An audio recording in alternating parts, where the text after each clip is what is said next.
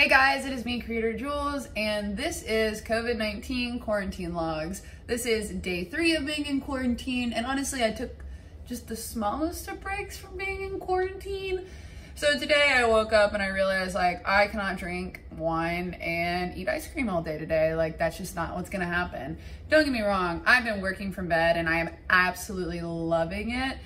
But I realized I need to get up, I need to get outside, I need to have some movement because honestly, I was just really scared that I was gonna slowly become obese because yeah, the food that I was eating a bit was not good, guys. Let's just be honest. We all got our quarantine snacks. Don't look at me that way.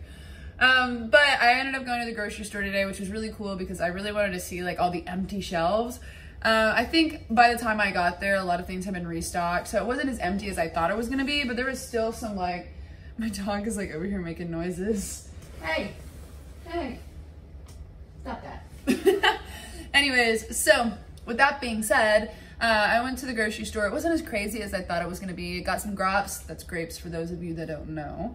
Got some grapes, went and got some water, some watermelon, and checked out.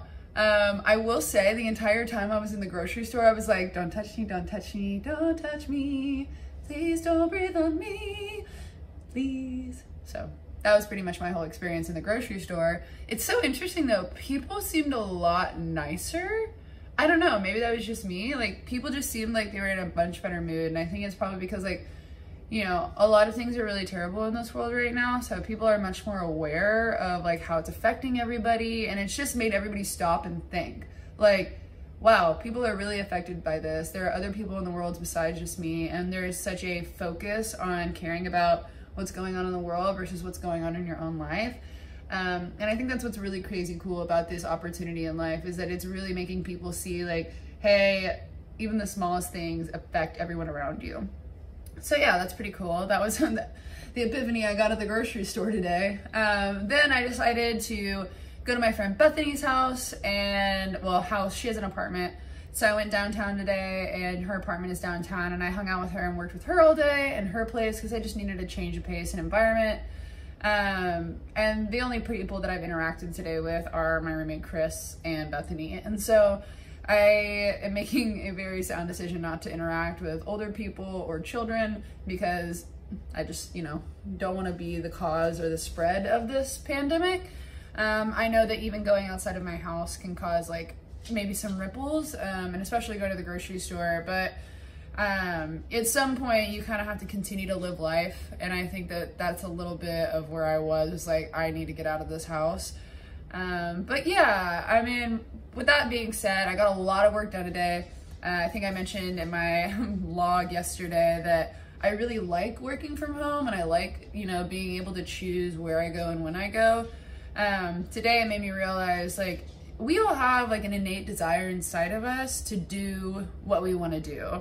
I know that sounds dumb and I know that sounds weird, but I think truly if we listen to our own hearts and our own minds, we know exactly why we want to do things, or we have an innate desire to do those things. But a lot of the times we tell ourselves no because of guilt or pressure from friends, family, or society. And so I think what's really throwing everybody for a loop right now is hey, you can work from home. Hey, there are other opportunities to make money from home. And I think this is really gonna push us all into the digital age, which I think is really interesting to think about because a lot of these brick and mortar businesses are having to go digital because this thing is not gonna just clear up in a week. This isn't one person got sick. This isn't the entire world got sick. So we have to quarantine at least for the next 7 weeks. So this is life until everybody is better. So it's been really, really interesting. And the pandemic, or excuse me, COVID-19 has actually mutated and now it's infecting my age demographic. And so all the people that were not taking it seriously are taking it seriously now. And I think it's really important that we all take it seriously together because it doesn't just impact you, it affects and impacts everybody on a global scale. So I think it's really, really important that we all come together and just say, hey, I'm going to try to have the most minimal amount of contact possible. It'd be really, really nice if, Amazon Prime would just be a homie and deliver all of our groceries for free.